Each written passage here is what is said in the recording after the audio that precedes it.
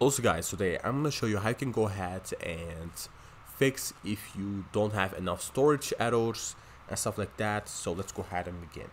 First of all guys, if you have those kind of errors, what I recommend you guys to do is go over to your settings, and let's just say that the game that you want to download is about 100 gigabytes, right? So let's go over to storage. Let's go over to games and apps.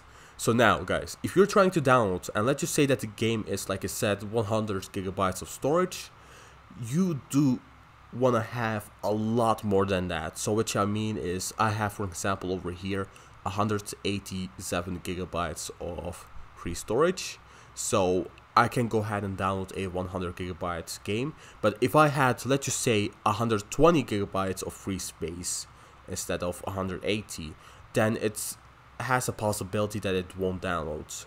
Actually a high possibility. The reason why is the game also has updates, the game also has like reserved space for your saved data, the game also has add-ons and a lot more. So that 100 gigabyte game is gonna need about at least 180 gigabytes of free storage.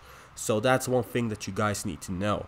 So what I recommend you guys to do is go ahead and delete some games or add a SSD or a M.2. So with your SSD you can add the PS4 games like you see over here, but with the M.2 you can also add the PS5 games like over here. And yeah, that's basically also a difference about these two. And just to let you know guys, and like you see guys, this over here, I think it's at only 100 gigabytes, and like you see it's now 123 gigabytes with the add-ons. I'm not sure though, I think so. So, and on here you have others, so 56 gigabytes of storage.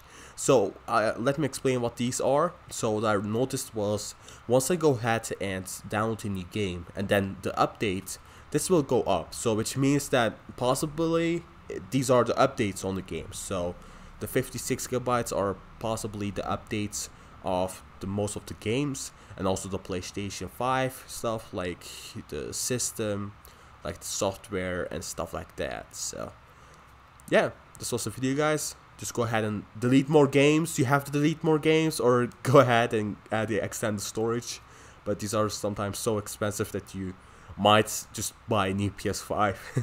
So thank you for watching, and please like, subscribe, and it's only 667 gigabytes that we get.